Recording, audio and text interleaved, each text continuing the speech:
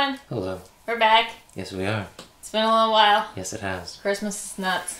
The holidays. But we did some reading. Yes, we did. So yay. I'm gonna start because... Go for it. Yeah, it's all you. Why not? Okay.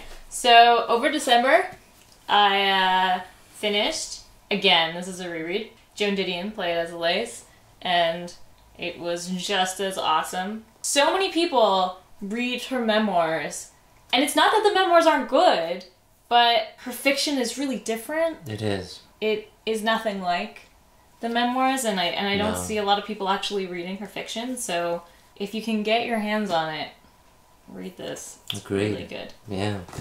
The next one I finished was Frederick Barthelme. Moon Deluxe. The quote on the cover is by Raymond Carver. And to me, reading this was like reading someone who really loved Carver. The fact that Raymond Carver is on the cover is very, very, very appropriate. That's quite an endorsement. Yeah, so if you like that style, I would definitely recommend this collection. That said, it's not my favorite collection of short stories ever. It's not Raymond Carver. It's just not quite the same. It shouldn't be the same anyway. If you like that style, kind of stark, darker writing with darker themes, then you should read that. It's worth mentioning that Frederick Barthelme's brother, Donald Barthelme, is also a short story writer. And very, very good. Yes. I would recommend his short stories probably over these ones, but they're just different. They're just different. They're just different. More on the Carver side, and Yeah. Donald Barthelme is more on the postmodern side. Yeah, So it's two just... very different styles. The last thing I actually read cover to cover in December might be a little bit surprising since I don't often read very popular genre fiction, but that is Girl on a Train. You picked it up for me. I did. From a thrift store, and I was kind of I was reading, going through something really dense on the other side of it, and Yeah. I picked this up. And you know what? For a populist fiction book, it was really good. I liked it.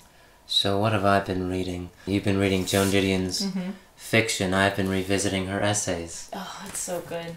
We tell ourselves stories in order to live. And it's everything, I think. Everything up until Year of Magical Thinking or Blue Nights. I'll get around to those eventually. But that's a long ways off. I'm several hundred pages off. But we'll get there eventually. Along with that, I've been reading two poets. They are Lisa Robertson and Eileen Myles. Other than those, I don't have a lot on hand. I think I finished Laurie Moore's collection.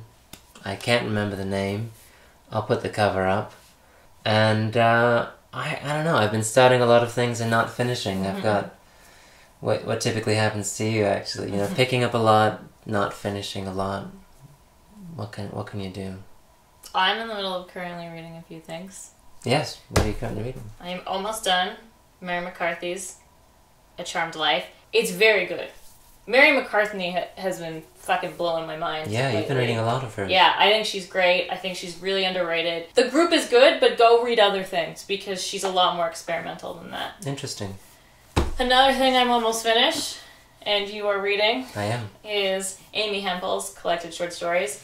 Very, very good. There's one in particular that I made you read. Yeah, Again, you that got finished you a back, story, yeah. and you said, read this story, and I did. And then I started reading it too, so segue into my currently reading, Amy Hempel. Her last collection, though, from this book, The Dog of Marriage. I've only actually read the first from that collection, the name of which, Reasons to Live, maybe. And reading her again, I asked myself, why haven't I read more of her? She's one of those writers who just... she's really good. She knows how to tell a story. Yeah. The last thing that I'm slogging. I mean, I'm calling it slogging, but I'm at 103 pages. This is heavy as any. It's so heavy. It's good. It's a queer story from the 20s. It's considered one of the first queer narratives for women.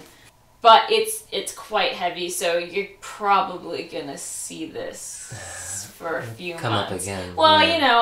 I was reading it pretty dedicated, and I'm only at 103 pages. The text is quite small in my copy, so it's gonna take a little while. But it's very good. It's very good. What about you? What about me?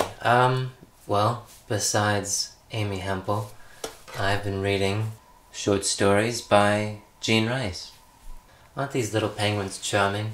I really should pick more of these up. That's my little copy. That's yours, yes. I love it. And besides that, I am still reading Anna Historic. You're still getting through that? I like it. I'm finding it a slow read. I can't say why, you know, for something I'm enjoying so much. It's not like, oh, I'm going to make it last. It's not a conscious decision. I'm just reading it very slowly. I'll get through it eventually. Is that it? I think that's it. All right.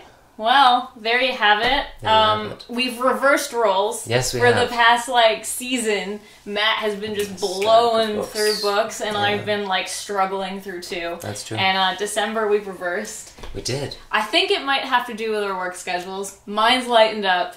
His is intensified. It's pretty heavy. So, I mean, at least we're filling in each other's cracks here. Where That's I have a true, lot to talk about, and I'm really excited. Filling in the gaps. Yeah, Yeah. Ebbs and flows. Right. Ebbs and flows. Okay, well, that's note. it for our December wrap-up. I think our next video is going to be a holiday haul. Because all holidays might have been crazy, but we did get some books. Yes, we did. So, look forward to that. Bye, everyone. Bye.